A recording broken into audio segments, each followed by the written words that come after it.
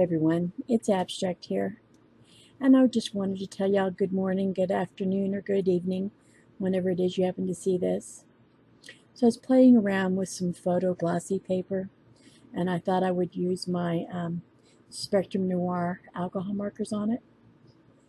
I enjoyed it. It was quick, easy, super simple. But the one thing I did learn with this, I'm outlining it in Sharpie, which is fine, and it doesn't smear with the markers. But the first marker I chose was purple, and it was a darker purple, and I found that it does not work well if you're wanting the underlines to show through, which is I did.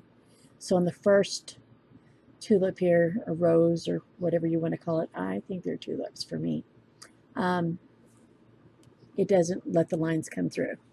So take that to heart when you're working with this on this type of paper, which is the photo gloss paper, that if you're wanting the underline diagram to show, it's not going to come through, just so you know. At any rate, I hope you enjoy this. Have a good morning, good evening, good day, and I'll see you in the next video.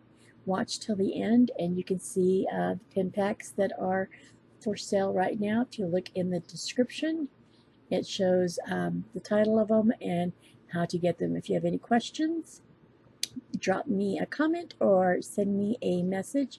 All my social media links, Instagram, my Facebook group, the whole 9 yards, it's all there.